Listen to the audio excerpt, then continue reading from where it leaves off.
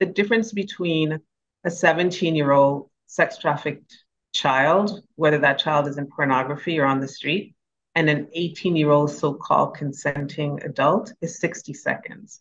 For parents out there, it is really a 10 fire alarm. We cannot hide between this really artificial and detrimental separation between adults and children, or so-called adults and children.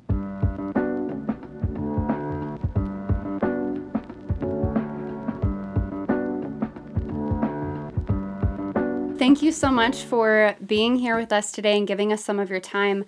I have to tell you, the last time I was able to speak with you was at a Coalition to End Sexual Exploitation Summit several years ago. And I think it was one of my favorite interviews we've ever been able to do, but we were so short on time. So I'm so excited to have more time to speak with you today.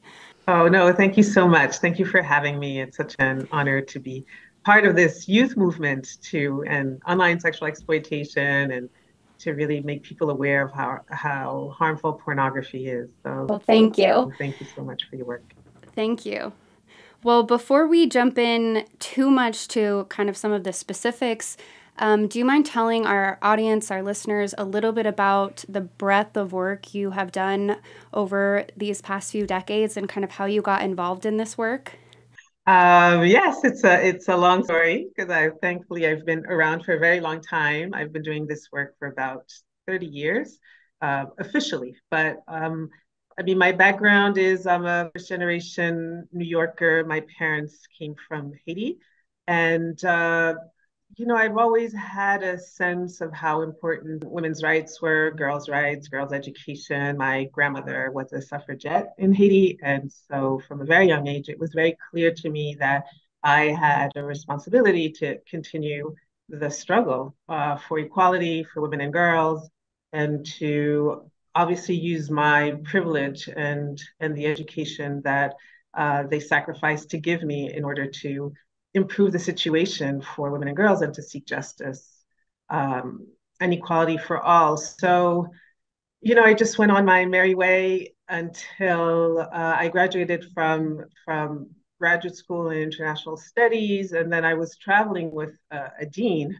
from a graduate school in Alabama, and he said, "You should try to go to law school." And I was like, "Law school? No, I want to do a PhD in comparative literature." And lo and behold, I went to law school, after which I was at a Wall Street law firm where I met this colleague named Jessica Newworth, who had just come back from Amnesty International, or had left Amnesty International, I should say, had started what is now the Women's Rights Division at Amnesty. And this is 1992. So this is before the whole concept of women's rights or human rights was coined. It was before anything that happened to women and girls because they were born female, such as female genital mutilation or prostitution or child marriage or even domestic violence or sexual violence.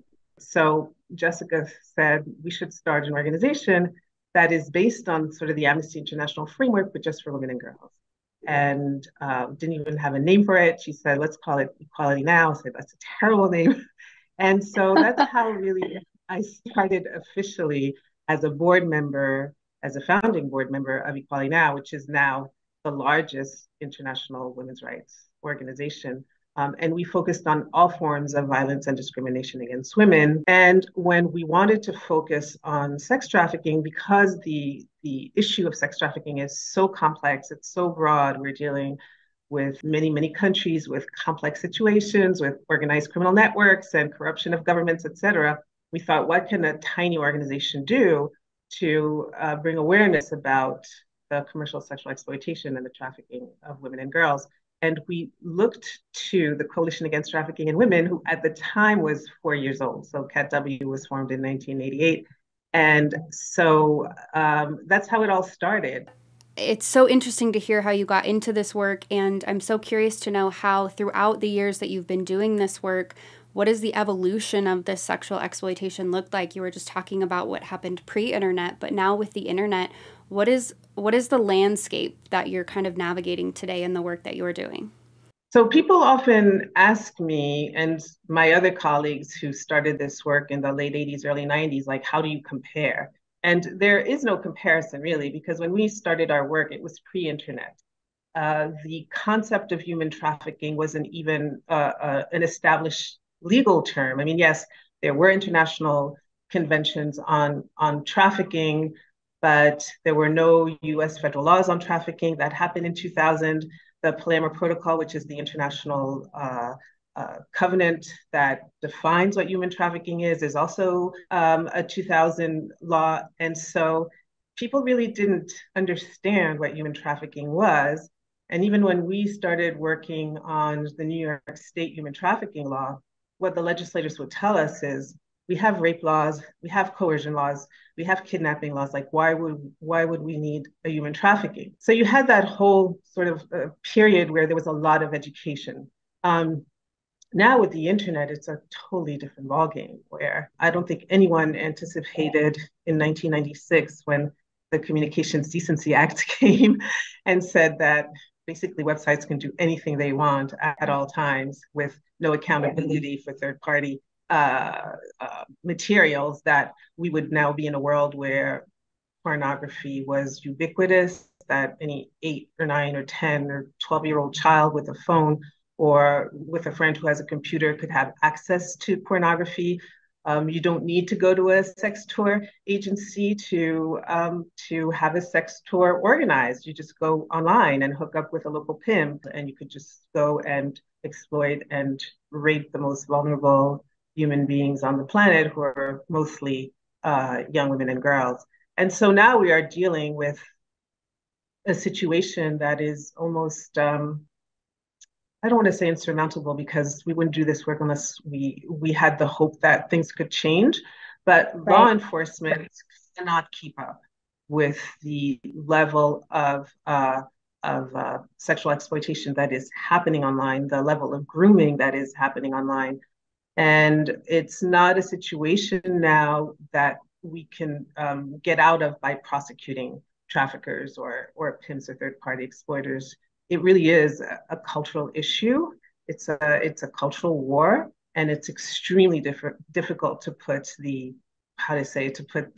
horse back in the barn. Where I stand anyway, and I'm sure you feel the same way. It's almost ground zero when it comes to a culture of pornification, of objectification, of commodification, particularly of girls. Why are we in a situation where the fastest growing group of detected trafficking victims are girls, at 23% versus 7% boys? I mean, so much of what you said is so important. A lot of people don't realize how inseparably connected pornography is to all of this broader lens of sexual exploitation, right? And as you just mentioned, there are ways people are exploited through pornography. There are ways pornography is teaching people to exploit other people. So can you speak a little bit to, first, maybe specifically how people can be exploited in the pornography industry, including people who maybe willingly enter the industry?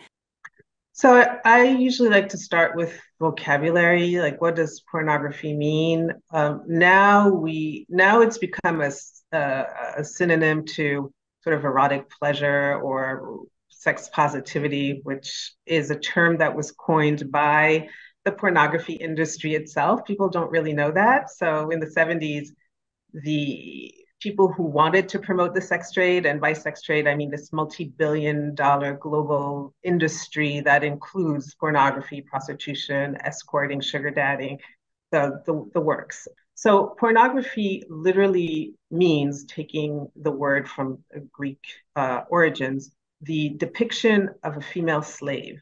So porne means a prostituted woman, an enslaved female in prostitution, and then obviously graphos is its depiction, which is radically different than erotica, which comes from the Roman god of love, Eros. And so now we've combined both, and so people get confused that pornography is something other than prostitution on screen. I mean, I think of all the survivors I've spoken with, rare are those who didn't say that there was a camera in the room. If you look at who is in pornography, who are the producers, who are the exploiters, they are the same as the pimps and traffickers. You know, quite tragically, this was before my time, but in the 70s, when feminists were trying to get pornography to be recognized as a civil rights violation against women in particular, and failed. And I think if those debates came up now, I think we would probably have better arguments to show, and it's not too late. In your work where you're dealing with prostitution, is pornography used within prostitution often to groom individuals for what a sex buyer wants, or in what ways is pornography being used on that side of the exploitation of individuals?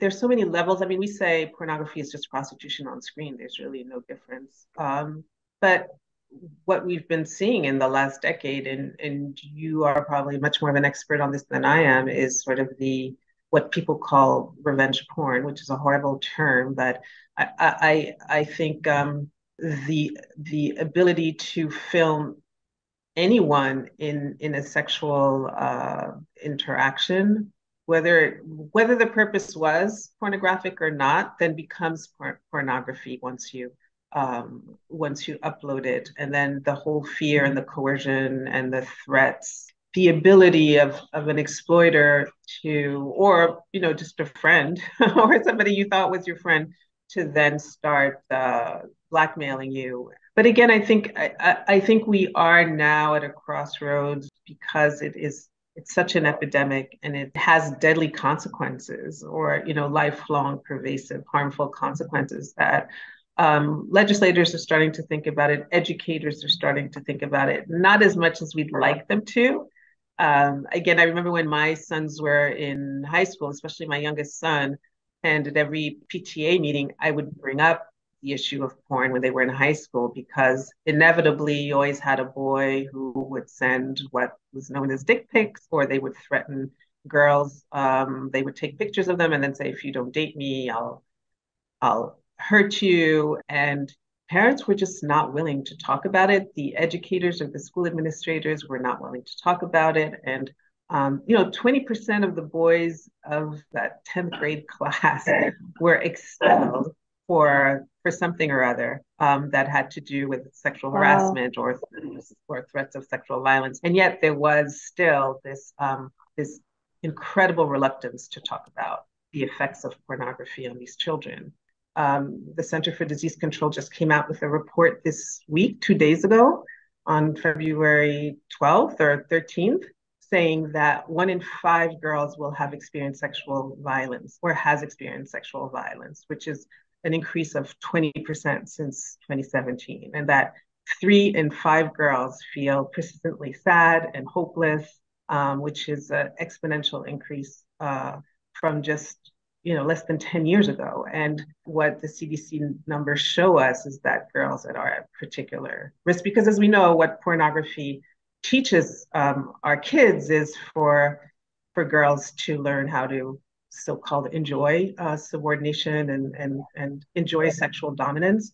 And for the boys, it's just a very warped sense of how do I exercise my power and control over another human being for my sexual pleasure. It's a very, very concerning time for parents of young children to try to navigate what is happening right now online, and not just online, I mean, in Hollywood as well.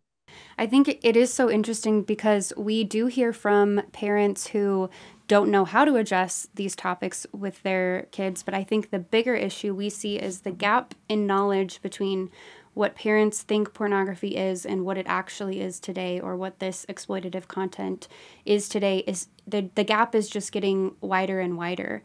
And you mentioned, quote, revenge pornography. You mentioned a sort of, to an extent, sexting, or issues that so many schools are dealing with right now. And earlier you spoke a little bit about how pornography is influencing some of these behaviors, but I know a lot of your work focuses on gender-based violence, and can you talk a little bit about how pornography perpetuates this gender-based violence and encourages some of these things to happen? So I say, if a Martian came down and knew nothing about the sex trade, pornography, prostitution, like nothing, and you showed it just one cartoon, and on one side you'd have 99.9% of sex buyers as men, and then on the other 99% of the people who are bought and sold are being women and girls. Now, there's a sprinkling of men, boys, transgender and gender nonconforming youth as well, but that cartoon is one side men and one side women. What's wrong with that picture? You don't need to have any type of ideology on anything, but the picture is worth 1,000 words, right? If you look at how pornography is portrayed or done or executed, it really is about sexual dominance and sexual violence, primarily by a male figure over a feminized figure, right? A female body. No one talks about sort of the direct medical impact or physical consequences of getting triply, penetrated anally, vaginally, orally, how that woman's body is destroyed. I mean, just physically destroyed after 3 months of filming, or where this woman came from. And then the other part is adding to sort of the pure, it's pure misogyny is what it is, because what it does is that it reduces women in particular to a commodity that can be consumed with no regard for anything, not her dignity, not her health, not her life story, not the future of her life, nothing. She's just an absolute object that is worse than a doll, actually. So that's one aspect of it. And then the compounded element to that is the racism in it. You go on Pornhub and everything is classified by race or ethnic groups in the worst racist, stereotypical ways. And this is aside from sort of the sexist attributes. And you just think how, like, no other industry would be allowed to define people in the worst racist stereotypes, like none other. When I talk to my colleagues who are working in domestic violence shelters, they will tell you that the women who come to them will say that their batterers watch porn before they beat them, or they beat them because the women couldn't duplicate or replicate what the men just saw on screen in pornography. I think it's very hard when you have shows like Euphoria or White Lotus. I mean, the list is long, whether it's HBO or Netflix or movie theaters where pornography and prostitution are glorified and mainstreamed. And it gets very, very difficult for sort of the average person, let alone the average adolescent, to figure out what is it that they're selling me, and should I buy it? And if I buy it, why is it that I feel so awful, mentally, physically, psychologically? But I think it's up to us, the collective movement, to end sexual exploitation online and off, to really get people to start asking the right questions. Well said. I think, this world we live in today, there's so much technology around us. There are so many different ways people are being exploited. There are so many different ways that young people are accessing this content and places it's being normalized. And I think it takes a lot of us to keep educating and raising awareness so that people can make informed decisions, because especially young people don't have the information that they need to make these informed decisions, as you've said. So it's only becoming more and more challenging, but I do feel hopeful that we can continue to make some progress. And I guess with that, I want to ask you, what progress have you seen on these issues, and what hope could you give to people to know that it is worth continuing to do this work and to fight exploitation?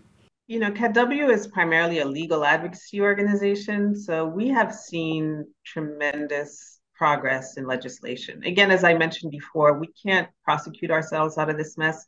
There aren't enough resources to go after every pornographer and every trafficker on the planet. So we have to use other means than the law. But I would say, obviously, since I started 30 years ago, we now have strong international laws, strong US federal laws. Practically every state has laws against human trafficking. I know it's a highly, highly controversial piece of legislation for reasons I don't understand. I mean, I do, but they're ridiculous. But there's FOSTA SESTA, which is a surgical amendment to the act that I had mentioned before, the Communications and Decency Act. So there's a section called 230 that basically this was passed in 1996 when the internet was first born, and so nobody could predict where the internet was going, but it was clear that the internet was going to be an incredible source of revenue and business development. And so website developers did not want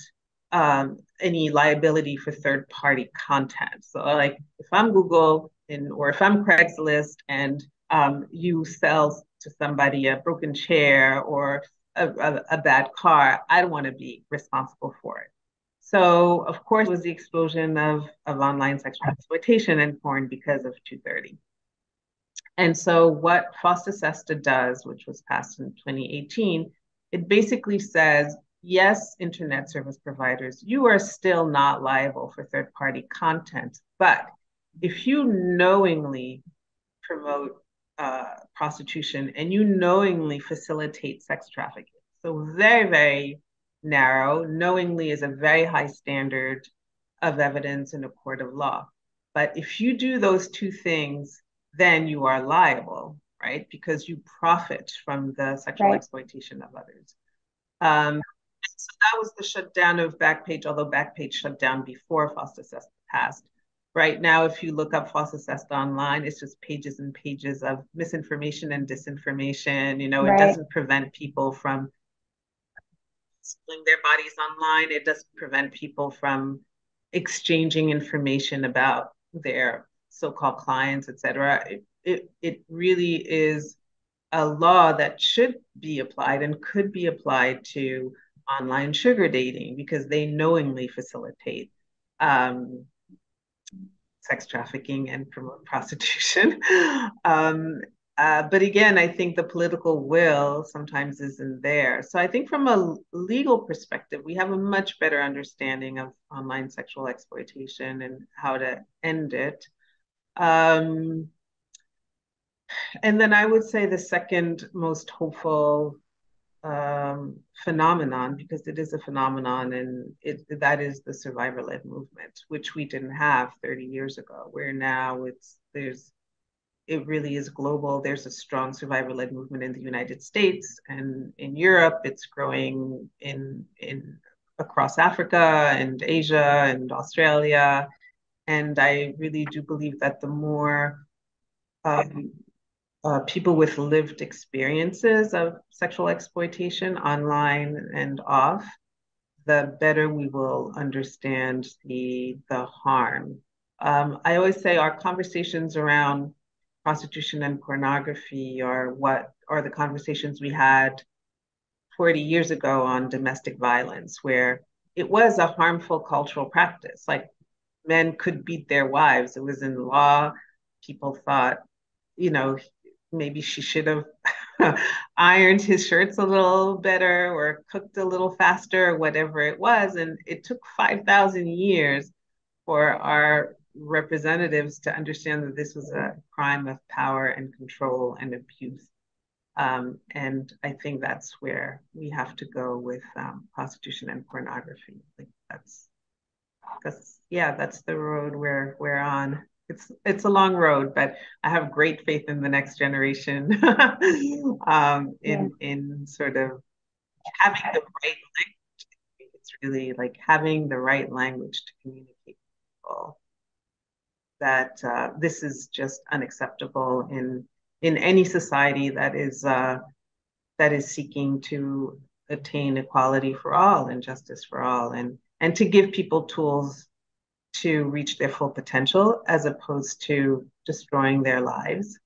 And that childhood isn't something that you should survive. Like childhood is something in which you should thrive and really grow and become the full human being that you're entitled to become. That's well said. And I think, even for someone maybe in our society who isn't personally consuming pornography, I think it's really important to note that pornography is influencing our society and the way our society functions, regardless of whether or not an individual is consuming it. So it really does take all of us, consumers, former consumers, non-consumers, to address these issues together to make some of this progress. And I'm so grateful as well for all of the survivors in this movement that are leading so many incredible initiatives to combat this as well. I think we need those voices, and we've spoken with several survivors, and it's can be different for everyone to speak out on these topics. But for those who might be listening, if we have survivors listening, could you share any advice you have with someone who might be looking for resources or for help? Well, if they go on our website, Coalition Against Trafficking in Women, I think it's catwinternational.org, we do have a resource page. World Without Exploitation, another group that works very closely with survivors, has a great website. There are a number of survivor-led organizations, frontline service providers, whether you're in Massachusetts or Arizona, Texas, Nevada, just look up those places. There are amazing survivor leaders who are now frontline service providers who can help. And for someone who's maybe a porn consumer who, after all of the information we've shared today, maybe still isn't convinced that maybe consuming pornography could be harmful to themselves or to others, what's the most compelling information or advice you think you could share that would convince someone to maybe reconsider? The fight against pornography has been a feminist fight for decades and decades. And you may remember when maybe it was a few years ago when Time magazine came out on the negative effects of pornography viewing on men. And then all of a sudden it was a concern, right? Because we're talking about erectile dysfunction and addiction to porn and men losing their jobs because they were watching porn at work or not doing their work, having to separate or getting divorced or because of porn addiction. So I would say, even if it's something that you believe gives you joy and pleasure or whatever else you tell yourself to justify your porn watching, just take care of your health. Like, if nothing else, if you don't believe that pornography is a deadly industry, where people, especially women and girls, actually die or are maimed for life, then take care of your own health, because it is very, very, very bad for your health. Yeah, and that speaks a little bit to how and why so many are calling pornography a public health crisis, right? Do you have any additional thoughts on the way that message is being communicated and why so many people are kind of raising the alarm about this being a public health crisis? Again, the sex trade is so vast and it permeates every aspect of our culture and our lives that it really requires a very broad community of thinkers and doers and policymakers, right? So I say it's like this big balloon with many strings, and everybody needs to take their string. Our string is really looking at issues of equality and human rights and an end to sexual violence and sexual exploitation from an equality perspective, but equality for women and girls. But I think it's also critically important for our medical institutions to look at it from a public health perspective. Our educators to look at it as sort of, if you really want to prevent all of the harms that are listed in the CDC report that just came out, then it's important to talk about. And the cost to society, right? We haven't even touched upon the cost to society, the emergency room cost, the absenteeism cost to corporations, et cetera. So it takes a village to raise awareness about the harms of pornography and prostitution. And we all need to be together and come with our string and come to the table and try to hammer it out until everybody understands what is happening and how it's really destroying our society. I mean, if there was an increase of 60% of hopelessness and suicidal ideation and sexual violence among youth, what will it be in another 10 years if we don't address this? I think that's something that we're thinking about all of the time. And I think parents and young people, it's starting to catch up, right? These young people who are experiencing this in a way that no other generation of youth has experienced in the past. I think it's important that we keep fighting and we keep doing this work, and we keep asking these questions. What are these larger societal harms to creating and normalizing this content? I think it's really important. Before we wrap up, is there anything else that you wanted to share, or any topic you want to cover specifically that you think would be beneficial to our audience that we haven't talked about yet? I would add something on the whole issue of adults and consent, because very often when we have these conversations, the responses are, well, adults can do what they want and they seem to enjoy it and they probably consented to this. And we have to be very careful with the ideas of consent or agency when it comes, especially when it comes to sexual exploitation or gender-based violence, right? Because it has always been sort of the term to not deal with something again, domestic violence or sexual violence and rape. It was always around whether or not she had that red skirt, she went to his house, she didn't listen to her husband, right? So that is one thing. And then the second thing is the difference between a 17-year-old sex trafficked child, whether that child is in pornography or on the street, and an 18-year-old so-called consenting adult is 60 seconds.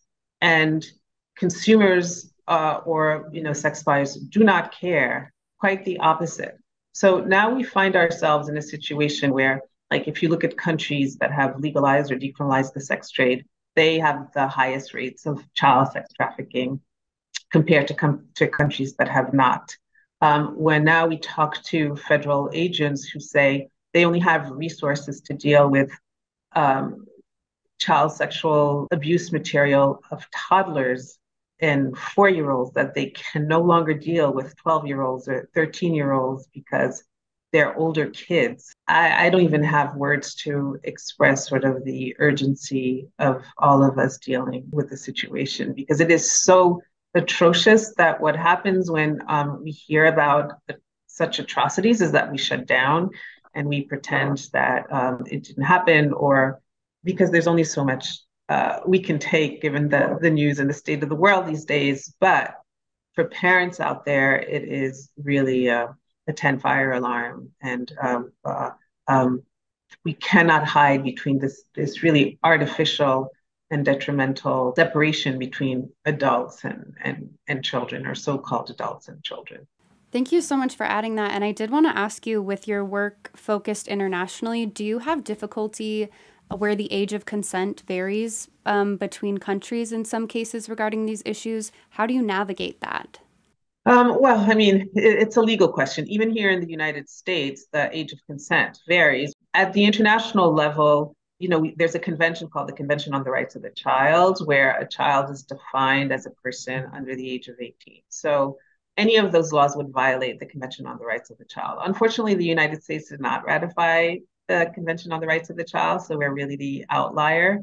But we have federal laws that recognize adult, and other laws that recognize human beings as children until they're 18, and so it would not align itself with sort of our understanding of what an adult is. Yeah, absolutely. And as you said, that 60 seconds is a small window. So I think that's really important to note, and really well said. So I did want to ask you, oftentimes when we talk about sex trafficking happening within the pornography industry, it's really difficult for people to grasp that concept, because what they see on a screen looks consensual. We've talked about consent. They believe that it is someone over the age of 18. Performers or individuals in these videos sometimes even have to be recorded on video, giving verbal consent on video. And so for a consumer, they believe kind of what they see. But based on the legal definition of sex trafficking, can you explain to people a little bit how pornography can happen through force, fraud, or coercion, or an individual under the age of 18 in the porn industry based on that definition?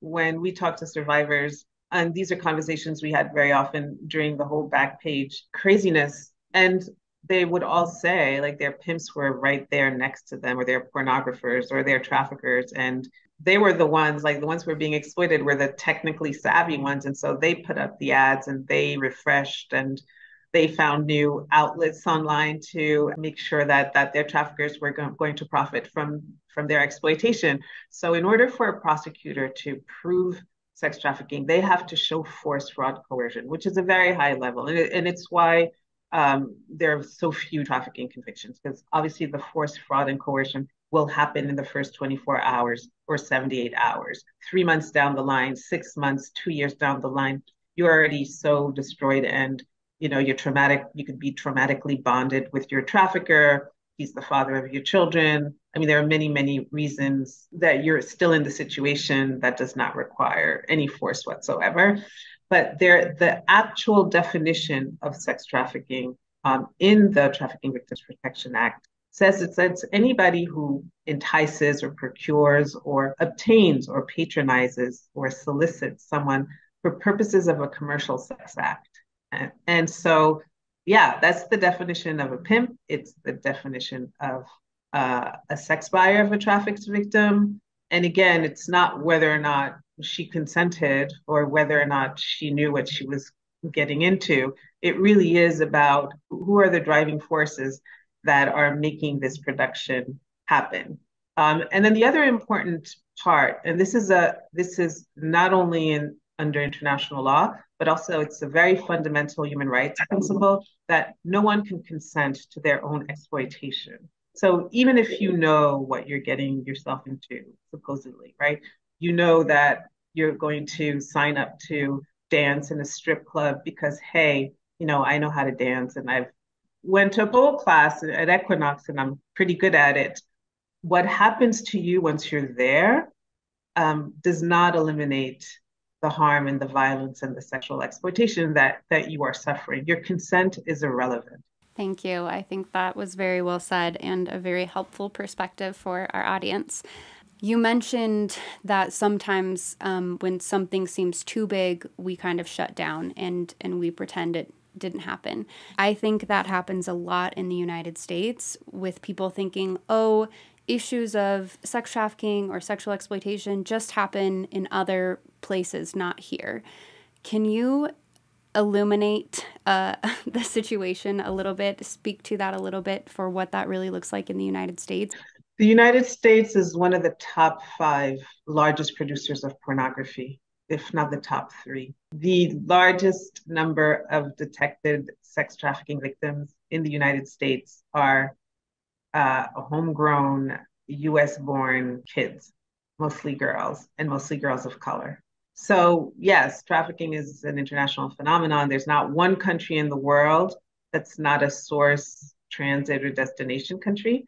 But yeah, you don't need to leave your neighborhood or even leave your building to be a victim of trafficking or a victim of exploitation or wind up on a porn site. So yeah, I think it's, people have that sort of the Hollywood movie Taken or, all those movies that show Cambodian people being tied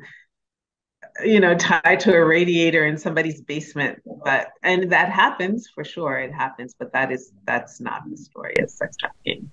Everybody who's listening to this podcast probably in their town has a so-called massage parlor with red neon lights and strip clubs, and it's part of our decor.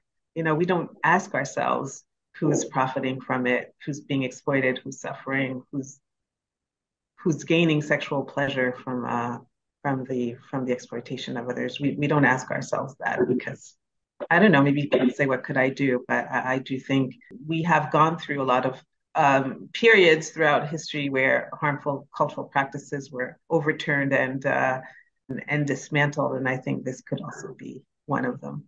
So you've mentioned a few times it's important that we focus on the sex buyers and on the people perpetuating these systems and also profiting from these systems. And I think for anyone who might be questioning the emphasis of this work on focusing on women and girls as victims, I know you gave the analogy earlier of if an alien came down and saw victims versus perpetrators, but can you speak a little to why males are the predominant sex buyers in this country and what we know statistically about sex buyers and just talk a little bit more to that?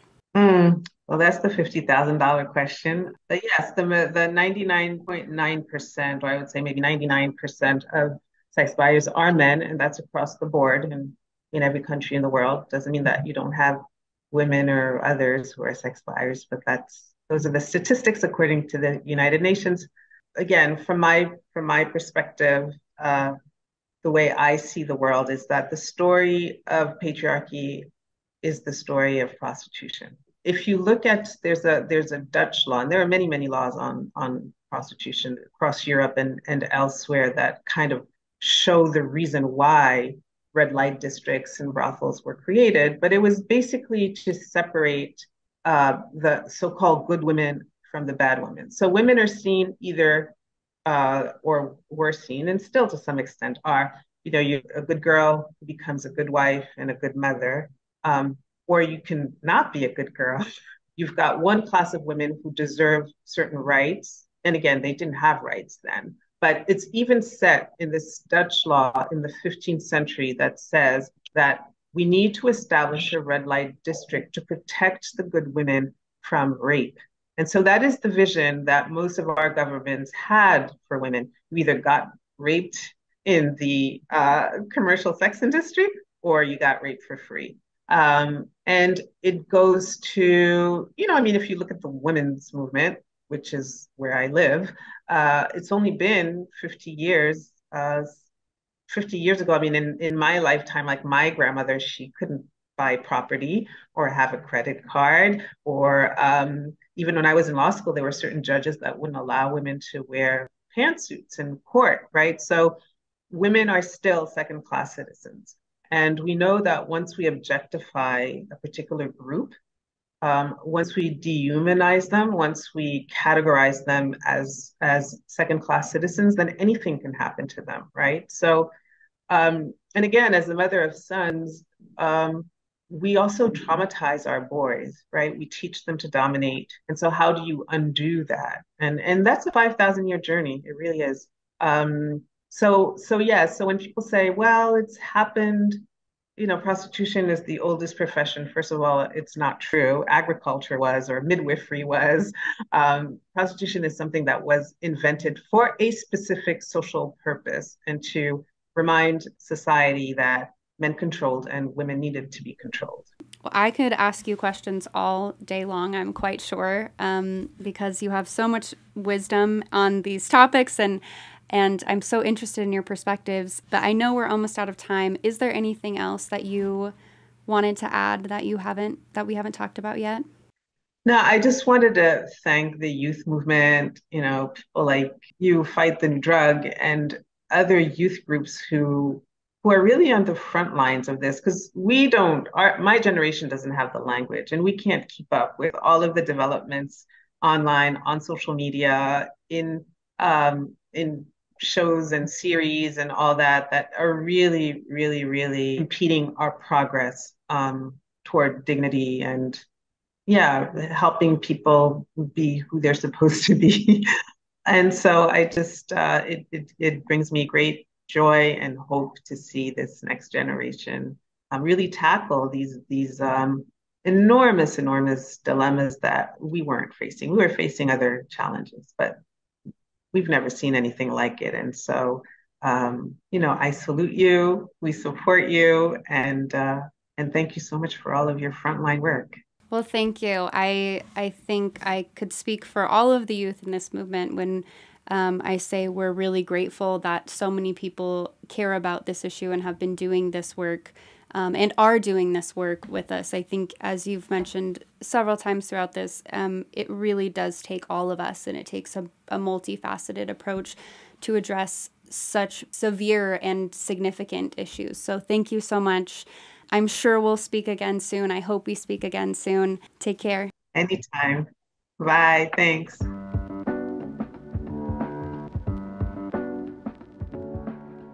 Thanks for joining us on this episode of Consider Before Consuming. Consider Before Consuming is brought to you by Fight the New Drug. Fight the New Drug is a non-religious and a non-legislative organization that exists to provide individuals the opportunity to make an informed decision regarding pornography by raising awareness on its harmful effects, using only science, facts, and personal accounts. Check out the episode notes for resources mentioned in this episode. If you find this episode helpful, consider subscribing and leaving a review. Consider Before Consuming is made possible by listeners like you. If you'd like to support Consider Before Consuming, you can make a one-time or recurring donation of any amount at ftnd.org/support. That's ftnd.org/support. Thanks for listening. We invite you to increase your self-awareness, look both ways, check your blind spots, and consider before consuming.